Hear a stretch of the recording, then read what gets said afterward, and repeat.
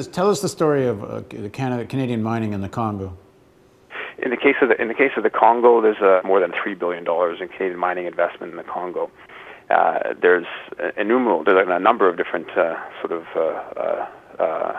of horror stories. There's one example that's particularly controversial from the standpoint of the Canadian government, which is that in late 2009, the Congolese government rescinded a mining concession from First Quantum, which is a Vancouver-based company, and in response to the Canadian government or the Congolese government rescinding this concession, the Harper government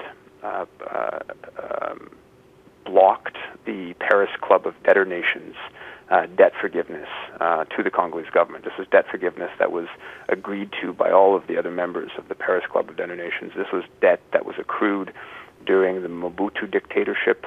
This is odious debt that the majority of impoverished Congolese should not have had to repay.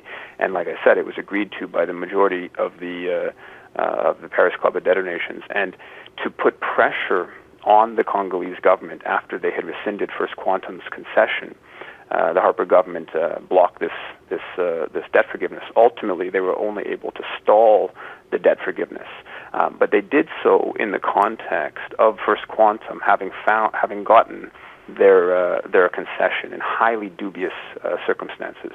They had, according to a 2002 UN report, they had paid bribes and kickbacks to government officials to win the concession, and this was in the context of the still ongoing civil war or multi-country war in the Congo.